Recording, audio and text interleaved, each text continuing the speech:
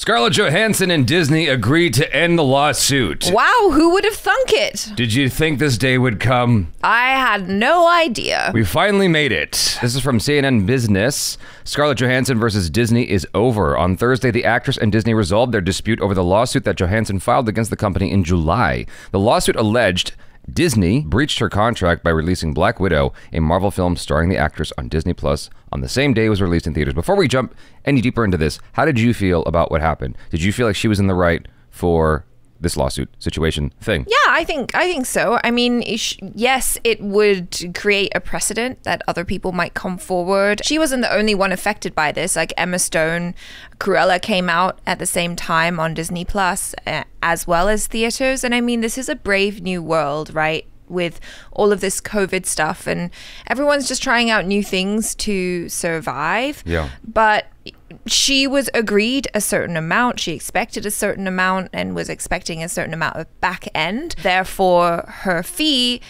probably didn't necessarily reflect what she would normally charge for a similar type of movie. Right. I think the best move would have been for when Disney was deciding to, restructure their situation, they should have talked to her. Yeah, absolutely. I mean, who knows? Maybe they did talk to her and they just had a disagreement and she's like, well, I'll see you in court. It could have been like that. Who knows what happened behind the closed doors?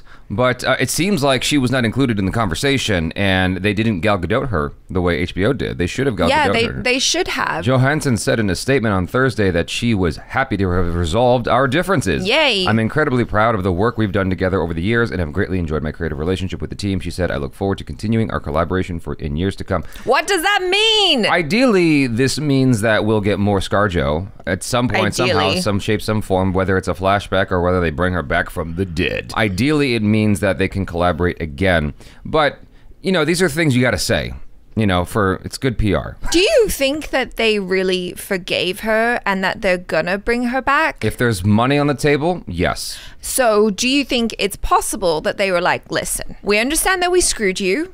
However, here are a bunch of other movies that you could be in and we'll pay you and it's going to be fine and blah, blah, blah. And so she's kind of going, okay, well, there's this one thing that I'm fighting for here. This dishwasher is really loud.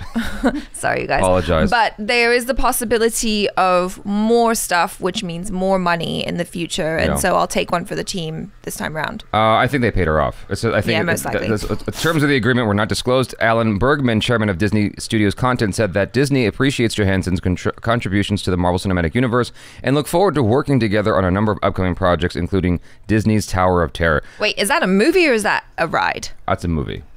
That's a movie based on the ride is what I'm assuming here. Yeah, I mean, it's in Disney's best interest to work this out, especially with the other lawsuits still pending for Marvel. It's less like, we gotta put out these fires. I'm sure Disney and a lot of big companies are dealing with lawsuits all the time. As I talked about before, I forget where, when Peter Jackson was doing, I think, Lord of the Rings, he was actually suing New Line Cinema while in post-production for New Line Cinema.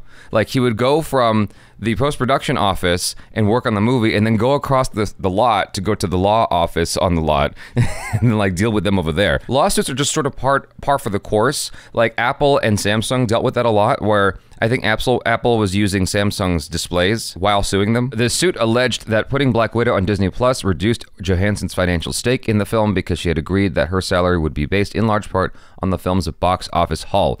And so I just think that whatever was in Disney Plus's subscription model, like the additional fee that they were charging audiences or people to watch it, I think that should have just been built into the box office. Like, that is now part of the box office. I don't know. That simple. I don't know if that is or if that isn't. I don't think it was. I think that's considered new media, and so I don't know. I don't know the fine print on all that. Disney responded in July by saying there is no merit whatsoever to this filing. The studio added at that time that the company fully complied with Ms. Johansson's contract, and furthermore, the release of Black Widow on Disney Plus with Premier Access has significantly enhanced her ability to earn additional compensation on top of the $20 million she has received to date. Well, that seems to imply that maybe they were paying her from the Premier Access. Maybe she didn't know she was getting compensated from Disney Plus. The release of Black Widow on Disney Plus with Premier Access has significantly enhanced her ability to earn additional compensation. I don't know if she was aware of that. But that's also ambiguous. It significantly enhanced her ability. But how so? Was she being paid for it?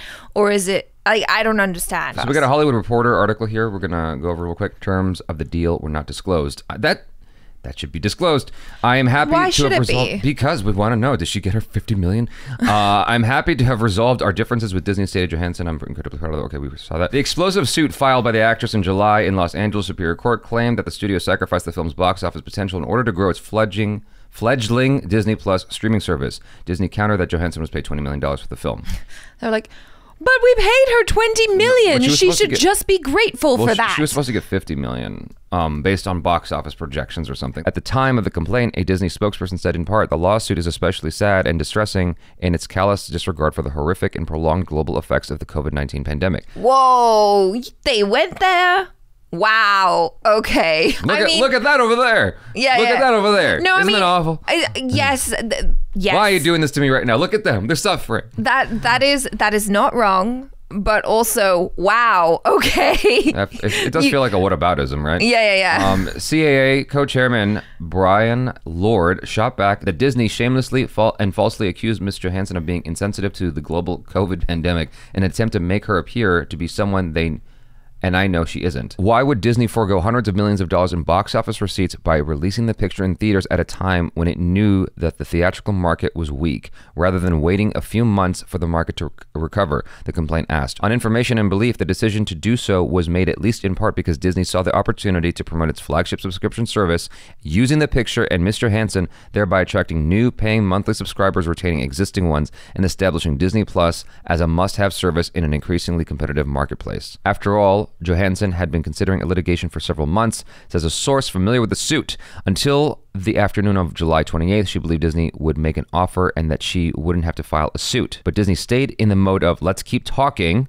The source adds, Johansson was particularly incensed by the announcement, which pleased Wall Street, but not the talent and representation community. Whoa, okay, so that's what it was. So yeah, like they kept, oh, well, we'll figure it out, put it out, we'll figure it out. According to the complaint, Disney's move not only increased the value of Disney Plus, but it also intentionally saved Marvel and thereby itself, what Marvel itself referred to as very large box office bonuses that Marvel otherwise would have been obligated to pay Ms. Johansson. In the wake of Johansson's suit, more than a handful of other A-listers were said to be considering filing similar suits.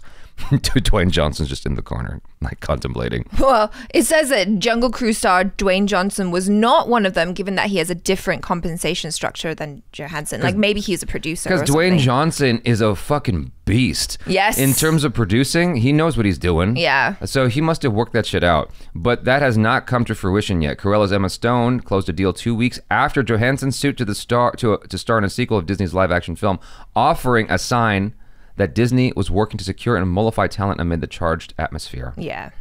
Smart. That's smart. Warner Media took a different approach by proactively doling out as much as $200 million to pay a long list of stars whose Warner Brothers films were simultaneously opening in theaters and on its HBO Max streaming service, including Patty Jenkins, Gal Gadot, and Will Smith. That's the way to go about it. And it's not like Disney doesn't have the money. I feel like Warner Brothers is kind of putting up the money and taking a chance, right? And going, we wanted to keep our relationships good with the talent, with the people who we worked with, and we want to keep them on board. So let's try this out. We have the money in the bank. Let's just give them money. Whereas Disney's like, yeah. Let's see if we can finagle something else. Yeah. It's important because it's an artist pushing back against a big company going, hey, you promised me this much and you breached contract. So no, I'm not going to sit here and lay down and take it.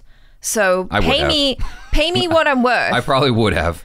I'm not gonna lie. I probably would have just taken it up that butt and been like, all right, just please use lube, and moved on with my day. Like I mean, that's good on her for fighting for her worth, Yeah. Because very easily that could backfire and go the other direction. I'm glad it all got settled, but more for selfish reasons than anything else. Like I don't really care about Scarlett Johansson's money, if I'm being perfectly honest. Or Disney's for that matter. Like it doesn't really make a difference to me, They got a lot. Being a normal, Joe Schmo over here, just watching my Netflix and my Disney Plus. Like this doesn't really mean anything to me. What matters to me is that ScarJo's relationship to the Marvel Cinematic Universe, the potential to have her back in more movies. That's all I care about. I was like, okay, cool. Sure. That's all I really care about. If I'm being honest, at the end of the day, because I feel like if Scarlett Johansson didn't get this lawsuit settled, whatever the undisclosed amount is, she'd be all right. She's gonna be cool still. She's still gonna be able to drive her fucking Tesla up in the Palisades or whatever, wherever she lives. You know, she'll be cool. She'll be cool. She'll be all right. I want another yacht. It's rich people money, you know, and probably her agents want her to make more money too, because then they stand to make more money. Sure. They want their 10% or whatever the hell. They want their yacht. They want their second yacht. They want their third Tesla. I have to pay my ex-wife. Yeah. No. So I get it. If I'm in her position and I have and I feel like I've got that leverage, sure, I'm gonna go for it. I think that what she did was brave, because easily she could have been like cast out of Hollywood. You know, you don't know how those things are gonna go down. You know, maybe other studios become afraid to touch her. So I mean, it's also another thing as well. Like, we've often talked about how often in the workplace, women aren't really the ones to step forward and go, hi, I'd like a raise, please, because I think I deserve this money or whatever. I feel like I've only heard about women stepping forward lately in Hollywood. Maybe in Hollywood, but I feel like from what I've read about, you know, in the traditional workplace, a lot of the time women are just like, okay, cool, it's fine, I'm happy to have a job. Right. And so I think it's great that she's making a stand and going, nope, I'm worth more. Right. So, but in summation, cool. Yeah. It's all I really care about is the possibility that maybe they'll bring her back somehow. Maybe they'll find a way. I mean, if there have been talks about bringing back Chris Evans, about bringing back Robert Downey Jr. and so I'm sure eventually after this after the smoke, the dust settles. Multiverse, baby. Yeah, exactly. Yeah. There's no reason not to consider it. There's money on the table. You guys, thanks so much for hanging out. Hopefully you enjoyed that. Let us know what you think in the comments below. I'm Jaby Koay. This is ACHARA KIRK. Peace out.